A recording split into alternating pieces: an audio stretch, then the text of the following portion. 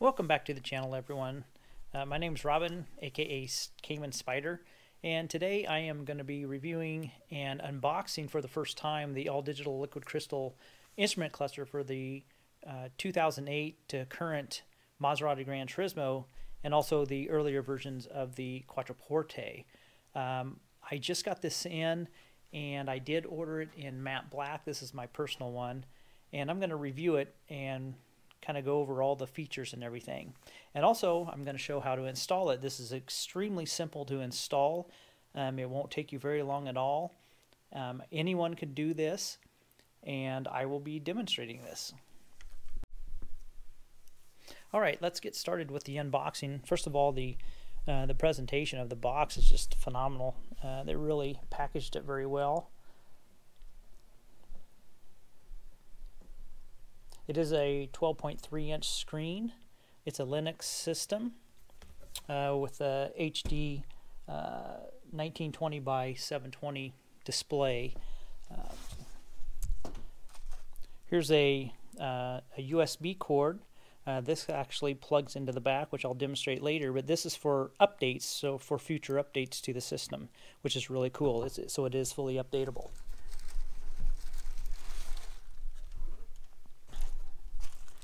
Like I say, it does come packaged very nice and very well. And there it is, guys. I still have the protective film on it. Like I say, I got mine in matte black, which is going to match the factory finish just absolutely perfect. This does come in carbon fiber, and it also comes in piano black. So you have three options. I do have the protective layer. We'll go ahead and peel it off. Lay that aside. And there it is. Looks like it right here on the corner. Looks like probably a reset, somewhere where you could reset it. You can see that very faintly there's the temp gauge over there, and your fuel gauge is over there. And then you have a 12.3-inch screen. Now on the back,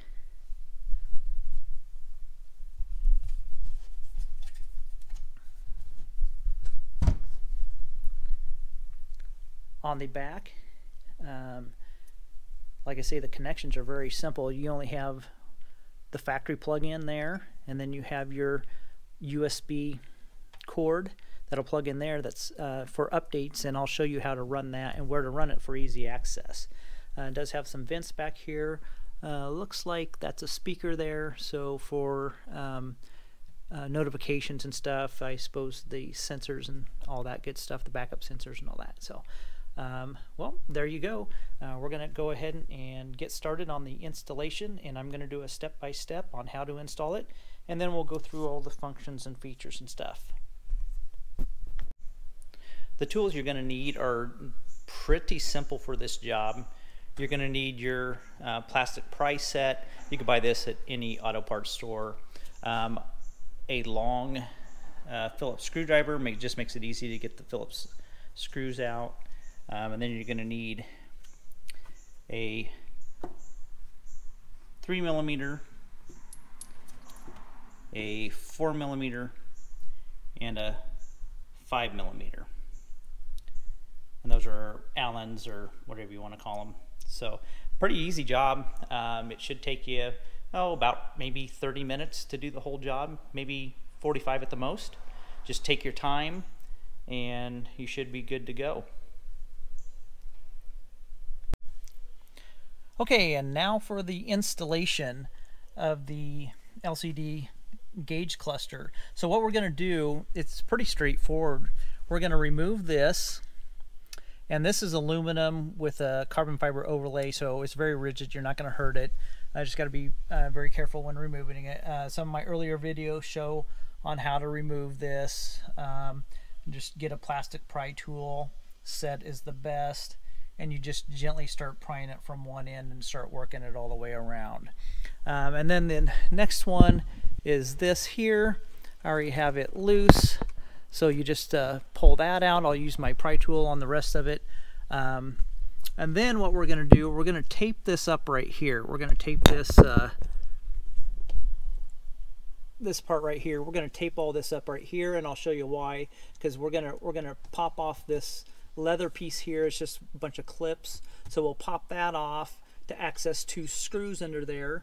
And then there's going to be a screw there and a screw there, and this little panel up there is going to come off. And then there's 4 screws and the whole entire cluster comes off. So we're gonna go ahead and pop that off. Now that we have the trim pieces off, there's gonna be this screw right here, and then one over here right there. So we need to take those 2 off.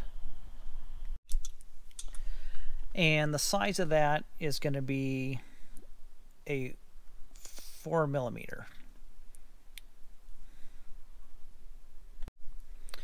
Okay, next we're going to do the 2 top screws there and there, and that takes a 3mm. Okay, for the panel is super easy. Once you get the bolts out, you just lift down on it, pull it straight out, and it comes off. So set it aside in a safe place. Now the next thing I'm going to do is go ahead and tape this up, and we're going to pop this leather off, and then we're going to go ahead and set the steering wheel all the way down and all the way out. Okay, once you have this out, all these little clips here are popped out. Some of mine have broken off just because I've taken this off a billion times, so probably be ordering a new one of these eventually, but don't worry, I've literally taken this off probably 15 times, so I've kind of wore some of these out, but you'll be fine. Now underneath here there are 2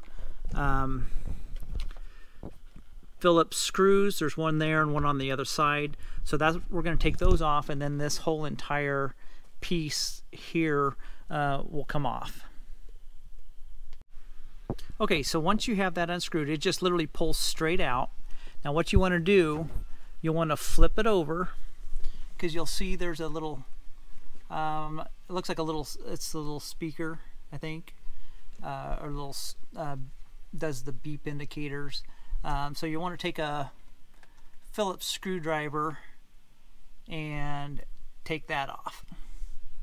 Okay, the next thing we're going to do is we're going to take out these 2 upper screws, and those are 4mm, and then you'll see back in there, there's one there and one there, and those are 5mm. So we'll get those out, and then the unit should come out. Okay, once you get the 4 bolts out, which are fairly easy, you just kind of pull down on the top here. There's a little bit of give, and just pull straight out. And now you're going to reveal the connection right there.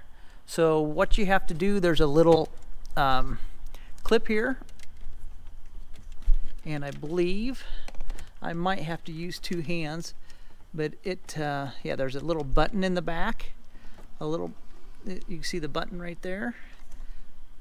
You just press that and up, and this will unplug. I'm going to have to use both hands, I believe, to get it unplugged. Nope, I got it. Okay, and now the instrument cluster is 100% free, and we could just pull it out. You'll see I have the cord right there attached, and then I have it running down, and there's just a nice space right here on the left side, and you'll be able to pull it down, and you will have access right there. So all you have to do updates is just pop this down, and you could plug in a USB stick or with the update and update it as updates come about. So we'll go ahead and get this all put in and see what it looks like. Once you get it plugged in, and that was kind of the most difficult thing. It's kind of tight in there, so you need to really cover everything up because you're going to scratch the heck out of everything. I already scratched the top here, but oh well, I'll have to see if I could fix it. But you're going to have to really put this in side here. Make sure you put rags in there so you don't scratch the front of this. And then once that plugs in, you just clip that back and then make sure this is plugged in, the blue update wire.